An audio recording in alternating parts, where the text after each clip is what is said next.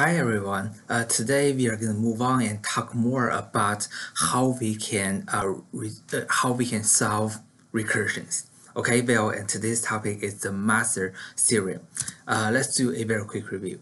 Last lecture we talked about the merge sort, and for the merge sort, that is a recursive sorting algorithm, and this solution is kind of different to the old school sorting algorithm we talk about, for example, like the insertion sorting or bubble sorting.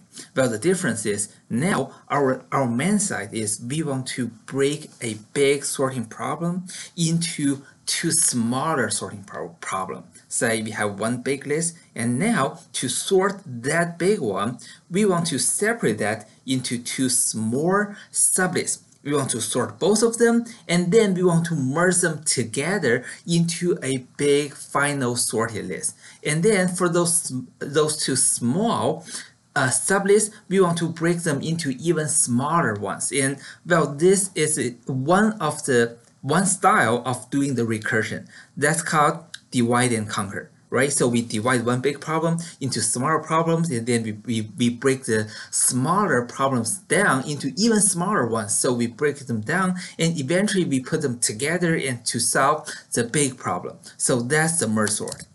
And for the analysis of merge sort, and we find one of the tricky thing. That is, well, to get the Tn, which is the estimate of how many primitive steps we need to execute to get the sorting algorithm done, we have a Tn divided by 2 there. So to have the Tn, we have to figure out what is the Tn divided by 2. And because this is a recursive algorithm, we end up with a recursive Tn. This is not what we really want, because we want the Tn to be a polynomial of n, and based on this polynomial of n, and then we figure out the big O and big omega and put them together, we have the big zeta, right? So how do we solve this? How do we solve this recursive Tn? And there are 3 different ways. Number 1 is a substitution method, and remember, to do a substitution, you want to divide your working area into 2 parts. On the right side, you do a scratching, and you need to figure out what is Tn divided by 2. You need to figure out what is the Tn divided by 4, and you move on. And after you figure out one part, you want to copy and paste it to the left part, and then following the substitution on the left part, and then you do some massage, and then you may need to go to the right side and do another substitution and plug that into the left side again. This is the process of the substitution. Well, usually if you're kind of new to the resolving the recurrence, and then I recommend you to do the substitution. And once you are a little bit familiar with this process, and you can move on and do the iteration. And that is, you can throw away the right side, and then you just expand the recursion, and then do some algebra massaging, and then continue the evaluation, and then expand the recursion again. And that is the iteration approach. Well, it doesn't matter if you prefer the substitution or the iteration. When you work on those problems, one of the things you will find is, well, both of them require you to do a lot of writing. Well, I remember when I show my students how to do how to solve a recursion on a whiteboard. I literally have 2 huge whiteboard, and then I use one side to do the substitution and to do the main working area, and another whiteboard to do the substitution part, and then I wrote 2 whiteboard full of my solution. That's painful, and especially if you want to do that if you want to type your solution on the Word document, and then it will take some time. Okay, so today we want to move on, and we want to find a general way to solve any recursion, or hopefully any recursion, in a quick way without really writing a lot. And that is the master method. Okay, so our goal is still we want to solve the divide and conquer recursions, but we don't want to write a lot. And by the way, we are only talking about divide and conquer recursions in this time. Okay, well, do remember there are 2 main sides of doing recursion. Number 1, divide and conquer. And what's the number 2? Number 2, I called it getting one step closer, right? So for the divide and conquer, this means, well, to solve the Tn, to solve the Tn, and then you are breaking the Tn into two, Tn divided by 2. Okay, so you are dividing one big problem into 2 parts or 3 parts or 4 parts, it doesn't matter. And how about the main side of getting one step closer? You are holding one item and then you need to solve the rest of the n minus 1. So every time you are getting one step closer to the final goal, but only one item closer to the final goal. Okay, so today when we are talking about solving recursions, we only talk about solving this style of the recursions. So it is a Tn divided by b. Okay, so when we are doing the merge sort, and a is 2 and b is also 2, right? Okay, so let's see. Well, if we want to put a recursion into a general form, so there are a, b, and c. So if the size is the problem size is 1, and then the cost will be constant. And otherwise, well, the problem will be divided into several parts, and then we want to also put them together. So we just put the random two constant values here, a and b. And so a, Tn divided by b, and then plus is Cn. So, well, and then if you have this setup, and you will find that the merge sort we are able to solve from the last lecture will be a special case of this one. So today we are going to discuss how do we solve this recursion. This is going to be interesting, right? So, well, we start from here, and after that, well, for the Tn divided by b, what is that? So I'm substituting this n, and this n from using n divided by b, so I have this part. And then I want to massage that a little bit, so I have the a squared Tn divided by b squared. Okay, and this part has an n, and this part has an n too.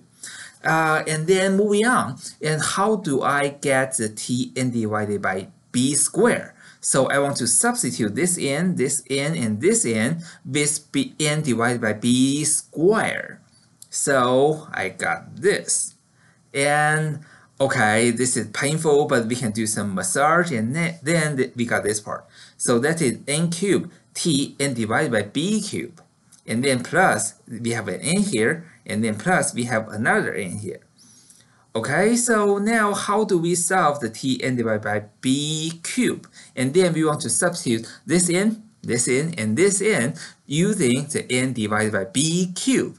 And we can move on and on and on. And eventually, if you see this pattern may not be that easy to see, so feel free to pause the video and do a further reading. But this is a pattern we are able to get.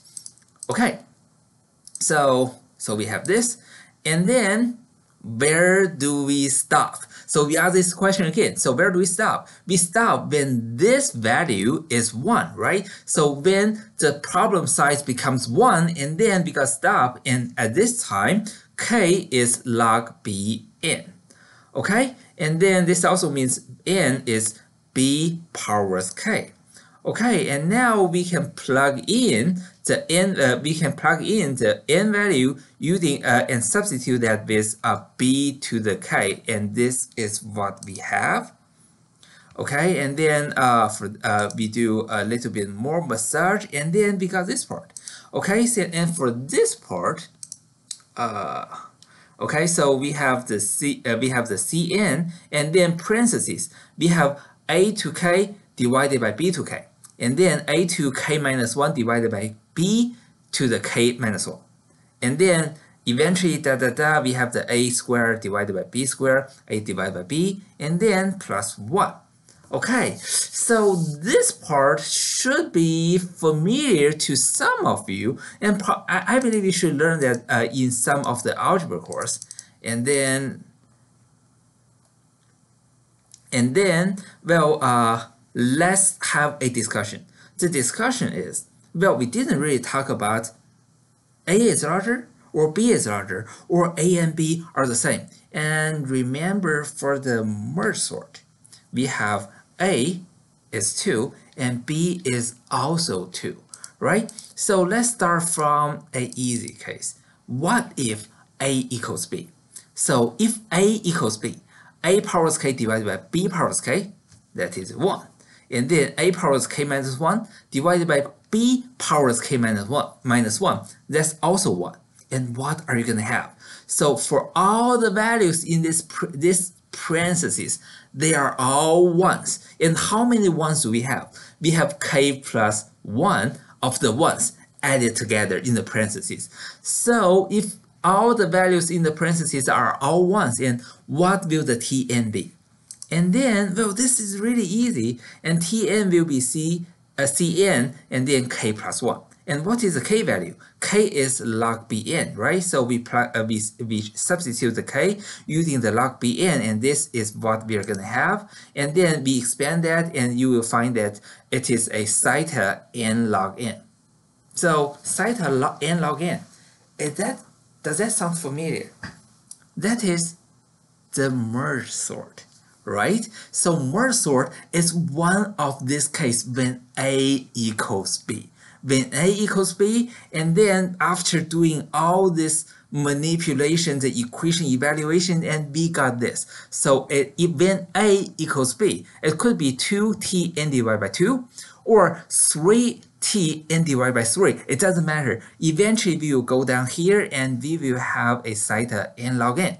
So this is kind of an easy case. So how about another one? How about A is A smaller than B? So when A is smaller than B, okay, and then we want to use this formula, and this is formula earlier I say, well, you should have that from a algebra course, okay, and then if we have the sigma, the sum of x powers k minus 1, and to x power x cubed, s squared, plus x and plus 1, and this will be this equation. And after that, instead of using x, now we have a divided by b, right? So we just substitute this x with a divided by b, and then we are gonna have this. So when we have this, and remember, a is smaller than b. So what's the value range of a divided by b? A divided by b, a is smaller value and b is a larger value. So a divided by b should be somewhere between 0 and 1, right? And consider the k will be a large value. Some value, a divided by b, between 0 and 1. And it powers a k plus 1. If this k plus 1 is large enough, what will this value be? This value, a divided by b powers k plus 1, will be very, very close to 0. Okay, so how about we drop that? So if we drop that, and we will have this value will be smaller than 1 divided by a minus b, because we are dropping a small value, so this value will be slightly larger. Okay, and then, well, how do we evaluate this value? So again, 1 divided by 1 minus a divided by b. A divided by b will be a value between 0 and 1. So 1 minus a value between 0 and 1 will end up with another value between 0 and 1. So this value on the bottom is still between 0 and 1. So it's safe for us to consider this value as a constant. So if this value is constant, and then we have the Cn multiplied by a constant value. Okay, so that is a zeta n. So what do we have? So if A is smaller than B, and then it's guaranteed this algorithm, the Tn will be a zeta n, which means this is a linear time algorithm. So this is another case. And the number 3, how about when A is greater than B? So when A is greater than B, and then we want to work on this again. Okay, and then for this part, well, and A is greater than B, so A divided by B will be greater than 0. So and will be greater than 1, excuse me. And then this value will be greater than 1, but we have a powers k. And then when this k is large enough, and then, well, a divided by b will be the dominant term, and then we don't have to care about the -1 here and -1 here too much. And then this is a zeta a divided by b powers k. And what is the k? K is log bn, right? So we want to substitute this k with the log bn and see what do we have. So we have the cn, and then, we have the cn multiplied by a log n, a powers log n divided by b, and a b powers log n. And then remember, for the base number here, that is b itself.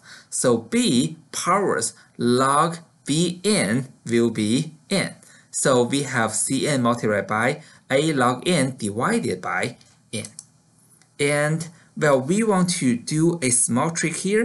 We want to exchange this a with this n. So we just want to swap position of those two values, and then we have the n to the log ba. And moving on, we have the n to the log ba divided by n, and we want to move this n inside. So this n will cancel this n, and we have a zeta n to the log ba algorithm. And that is for the case when a is greater than b. Okay, so when a is greater than b, and this divided and conquer algorithm is a zeta n to the log ba algorithm. Okay, so let's put them all together. So in this case, we are trying to solve this recursion. Well, this recursion, you can have any value as a, b, or c. Okay? Well, but there are only 3 possible cases. Number 1, when a is smaller than b, this is a linear algorithm. And when a equals b, and then we have the n log bn algorithm, and usually we call that log linear algorithm. And by the way, the merge sort, this is merge sort is this case, so that is a log linear algorithm.